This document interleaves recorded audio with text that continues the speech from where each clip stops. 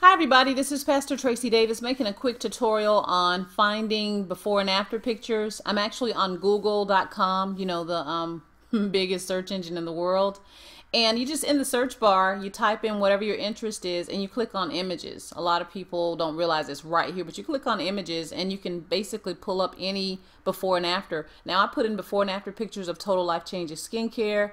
It separated it for me here and asked me, did I mean this? Okay.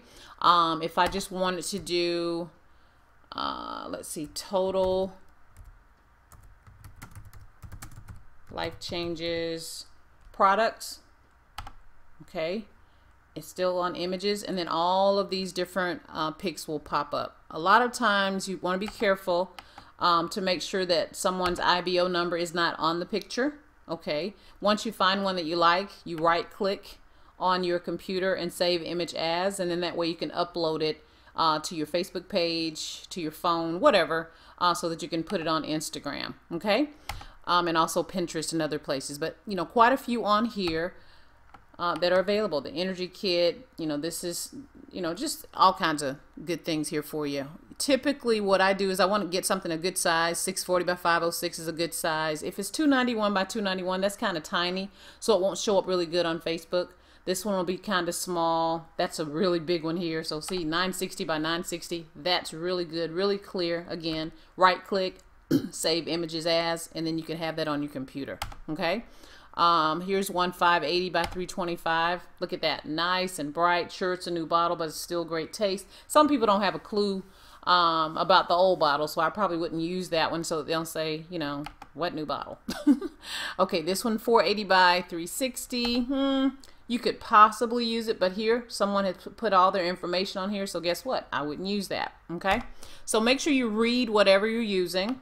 And then lastly, to go back for before and after shots, Total Life Changes before and afters, I'm going to suggest that, if it has the TLC logo on it, then you're safe with it. If it was something created by someone else, you want to be mindful. This is an excellent one here. It's not very big though, because it's a 236 by 246. But if you can find one that's bigger, or you can actually take a picture like this and actually enlarge it.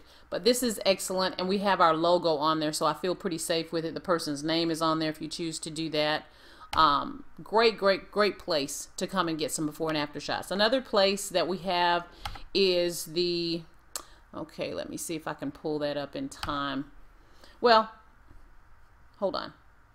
Now I'm here on Facebook, and there's a group called IASO. I never pronounce it right. IASO Skincare HQ. That's the headquarters. And you can actually come here and get a lot of information about the skincare. Okay, and a lot of good before and after pics on here as well. So you would click on the photos.